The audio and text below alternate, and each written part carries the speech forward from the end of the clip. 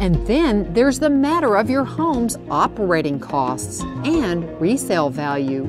Steve Batts is a building and remodeling contractor in Greensboro, North Carolina. I think that with energy costs getting to be like they are, houses are going to start being like cars. We're going to start looking at the window sticker to see how much cost of the utilities are going to be per month.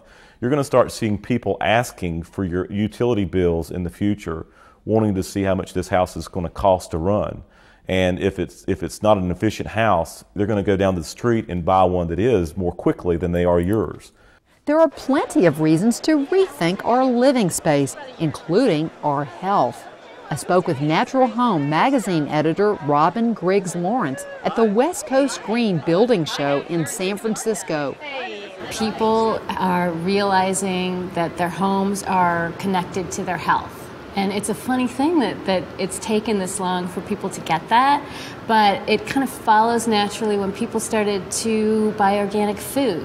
And they started to see, oh, what I put in my body matters and makes a difference to my health. And then they started to understand that, to an extension of that, oh, the environment I live in also affects my health. So I think that's really has been it's kind of the next step in people's consciousness being raised about living naturally. Now, part of the challenge is persuading builders themselves to work with you in your home. Held in many states, green building tours can help, as Ivan Erlop of the North Carolina Sustainable Energy Association explains.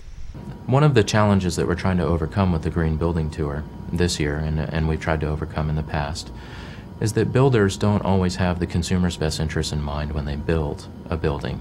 What are their incentives to make it energy efficient, to make it green? Educating the consumers through the Green Building Tour creates the demand for a green building, and then it also creates the market space for that. Now, if you're ever in St. Louis, a wonderful place for information is the Earthways Center, located in a 125-year-old house, where ideas for green home building and human beings to talk about them are at your fingertips. The first thing you'll hear from Jean Ponzi is the central importance of daylighting. We almost never have to turn the lights on in this room. Daylighting is one of the key factors in green building, because when you can take advantage of natural daylight, you don't have to have the lights on, the rooms are cooler. It's a real win-win-win situation all the way around. Energy conservation is a big theme with Jean and her guests, as in compact fluorescent bulbs, and my son Henry. And it's producing the same amount of light, but look how much electricity it's using. So if you could change your light bulbs to this more energy efficient light bulb, you'd get a lot more mileage out of your electricity, and you'd save a lot of electricity.